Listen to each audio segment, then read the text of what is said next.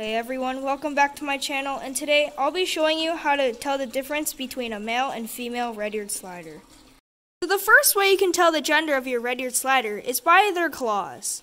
So here's my female red-eared slider, and as you see, her claws are not that long. They're like very short claws. Let me hold it a different way. Calm down. As you see, these claws are very short. The males have really long claws because during the mating season, they do these weird mating dances in front of the females to try to impress them. But the females don't need to do that. So their claws are relatively short, as you see. The second way you can tell is by their plastron, or the lower part of their shell. Oops.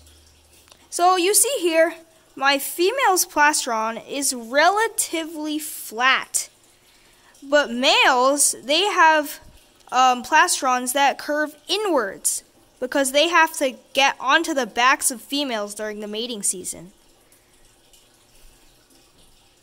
But my female here, her plastron does not cave in. The third way to see if your red-eared slider is male or female is by their size. Female red-eared sliders grow to about 10 to 12 inches, when males are way smaller, about like 8 to 10 inches in size. So if you have another male red-eared slider in handy, you can compare their size and see the difference. The fourth and final way to see if your red-eared slider is male or female is by their tails.